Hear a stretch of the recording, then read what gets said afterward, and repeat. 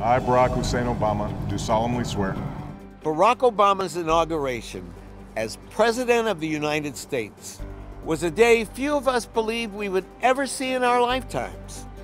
And his success seemed to mark a profound change in the history of America's tortured racial politics. Very few people had ever heard of Barack Obama when he gave a keynote speech at the 2004 Democratic Convention. I remember thinking, who is this guy? He was so exciting and charismatic and put forward a vision of America that could excite all of us across race. There is not a black America and a white America and Latino America and Asian America. There's the United States of America. Barack Obama was offering the country a kind of aspirational vision of what it could be, and it proved to be politically very, very powerful. Despite the enormous excitement that had greeted the speech across the nation, when the first-term senator announced his candidacy for president, it struck many as an exceedingly long shot. There was a lot of hesitation in terms of whether or not a black candidate could win the presidency and whether or not voting for him would be, in effect, throwing away a vote.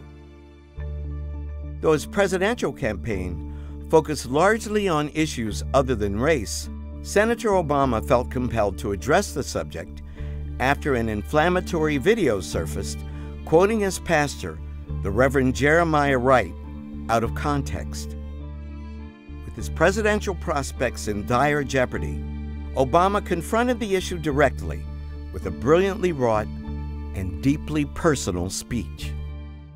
I can no more disown him than I can disown my white grandmother, a woman who loves me as much as she loves anything in this world, but a woman who once confessed her fear of black men who passed her by on the street. I think the fact that Barack Obama had grown up in a household where he did not have firsthand experience with, relatives who had gone through the litany of horrors that is in, the history of black people in this country meant that he had a perspective on race that very few African Americans in this country have. We may have different stories, but we hold common hopes. We may not look the same and may not have come from the same place, but we all want to move in the same direction towards a better future for our children and our grandchildren. There were African Americans who saw the speech and said, oh, okay, he understands where we're coming from. And there were white people who saw the speech and said he understands that, I'm not a racist even if I have these ideas that people might think are unpopular about race. That was the masterstroke of that speech. Obama's unifying message resonated with voters across the country.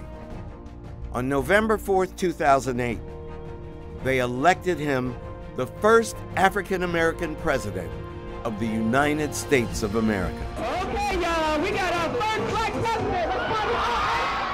The idea that there is a black president, that black children, that black people can go out and say, there's somebody that looks like me in the White House. And not just Obama, right? Michelle Obama, their children, that there is a family that looks like me in the White House is huge.